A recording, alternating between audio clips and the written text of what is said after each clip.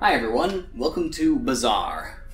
So, Bazaar is a roguelike VR game where you ride around on a magic carpet through this stylized city and you try to collect gold and various upgrades and you try to stay alive. Whoa. And the upgrades you get spawn randomly, so every time you die you restart. So I'm starting from the beginning here. But then all the upgrades, like where you're going to find fishes and the gold sacks and stuff, will all appear in different locations. And then you can have special power-ups like that box where all the gold like flew out and probably only lasts for a couple seconds or something.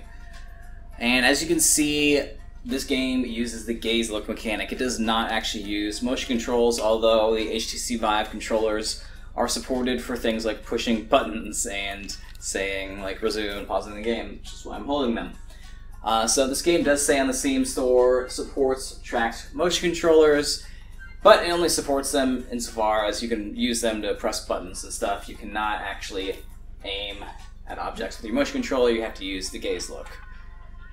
And the goal of every level is to collect a key and get through this door. I have not collected the key yet, so I'm going to turn around. And let's see here. So I have my health and I have my hunger meter. My hunger's gone down a little, but I've also collected a couple fishes and some Turkish delights. So let's eat some Turkish delights, like that kid from Narnia. And I filled my belly up so much that it doesn't even let me eat any fishes to finish off that tiny little sliver of hunger I have left. Alright, so... oh, I see an umbrella over there. If you don't have an umbrella when you go through a water spout like this, then your map becomes wet and you can't read it anymore. But if you have an umbrella, you're okay.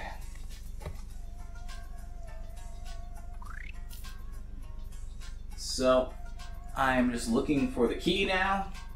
Oh, no. I was just looking behind me for fun, not to turn around. One of the disadvantages of a game that uses gaze look instead of motion controls. But if you have an Oculus Rift, then this would be a great game to play because the gaze look is implemented very well compared to a lot of games that use this mechanic.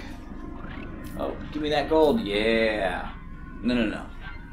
Take me back to the gate, the locked gate.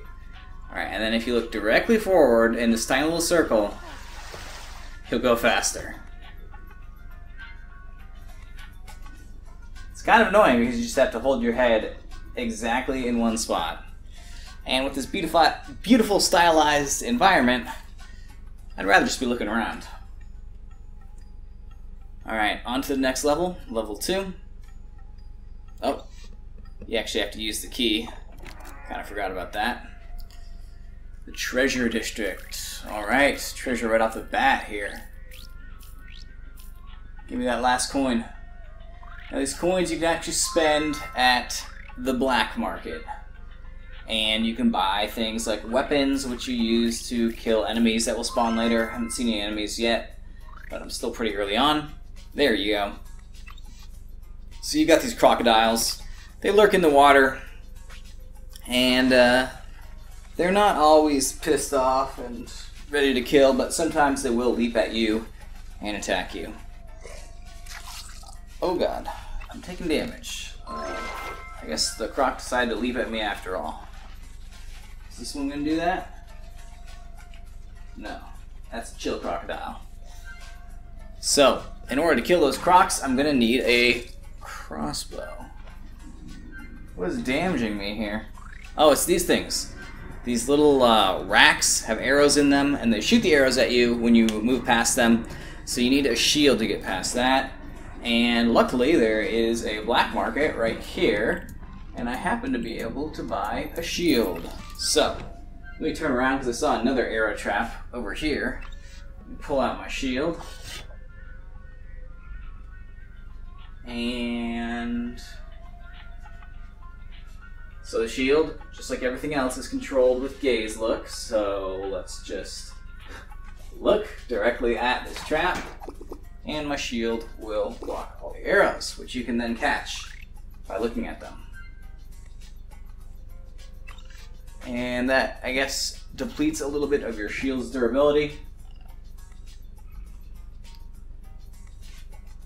But it's worth it. Also, arrows are very nice, because eventually you will find a crossbow, or if you don't find it, you can buy it from the black market, and then you can actually kill those crocodiles.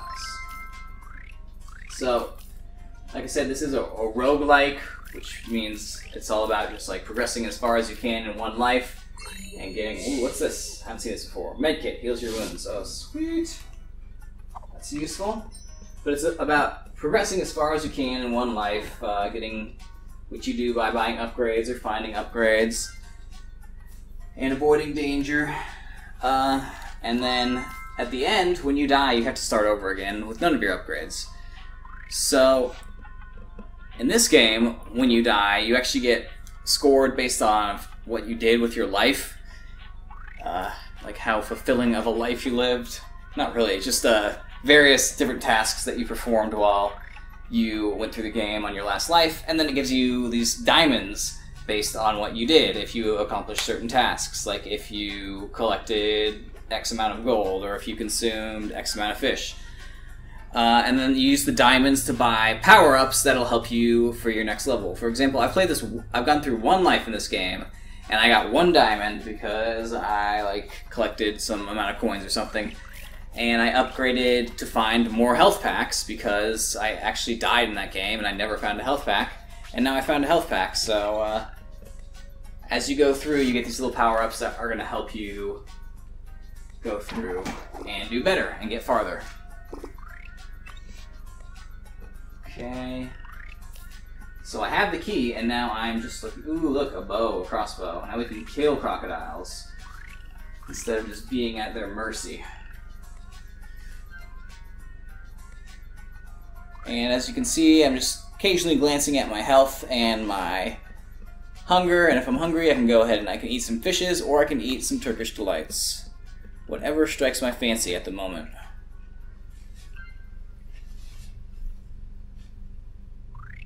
And don't forget to pick up the arrows that these traps shoot out, because they are quite useful, and I have not seen arrows for sale at the black market.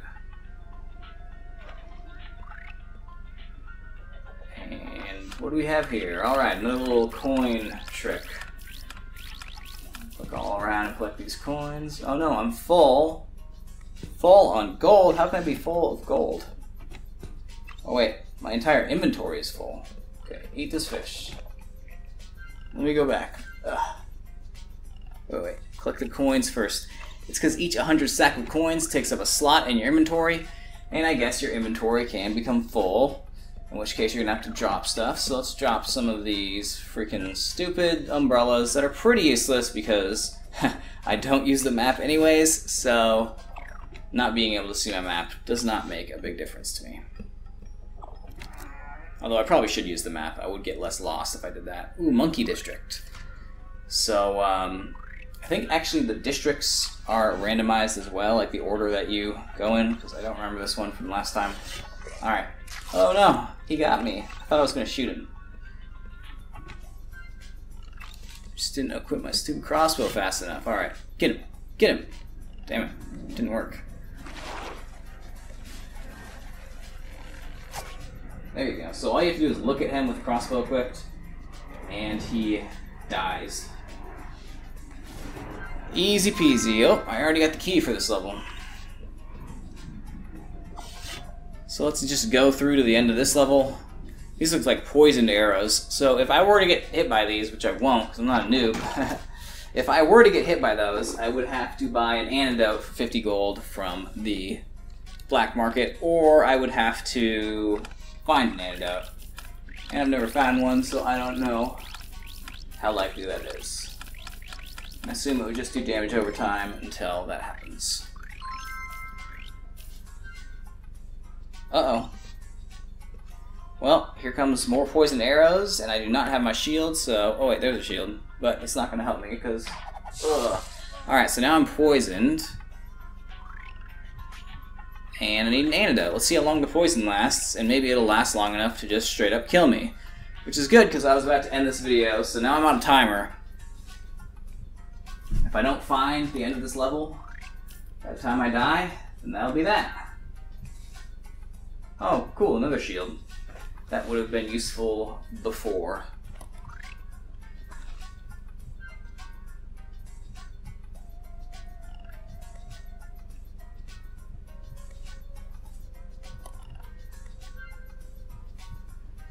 Oh yeah, this would be a situation to use the map in, huh? Okay, so I am... Oh shit, a monkey is on my face.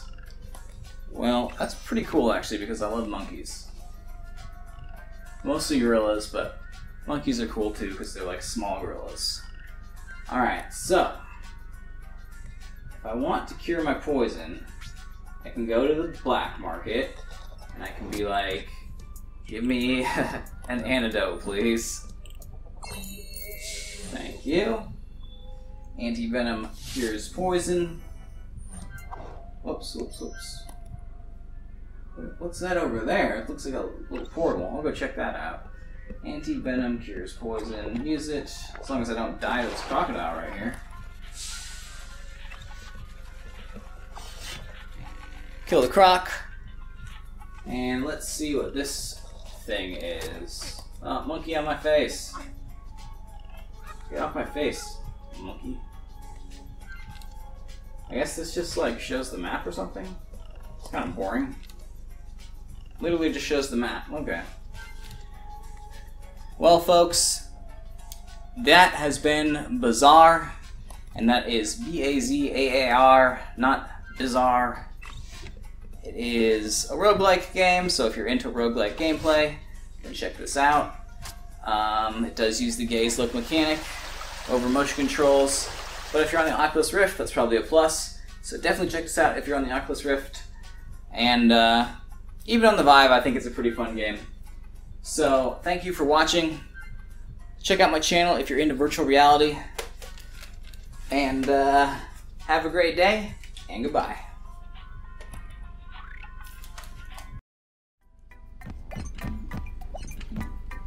There we go. And then... oh, whoops. That's not good. We're so close. Yes, they made it.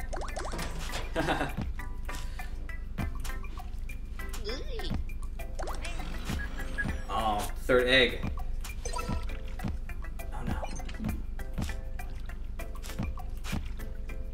Oh yes, they made it. They made it to the top. I beat the level.